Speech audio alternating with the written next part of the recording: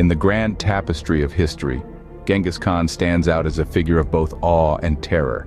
His story is a paradox, a man who was as much a conqueror as he was an innovator. These dual aspects of his character are what make his legacy so fascinating, so complex and so enduring. His empire, stretching from Asia to Europe, was built on the back of ruthless military tactics. Yet, the same man known for his brutality also implemented groundbreaking policies promoting religious tolerance, international trade, and communication.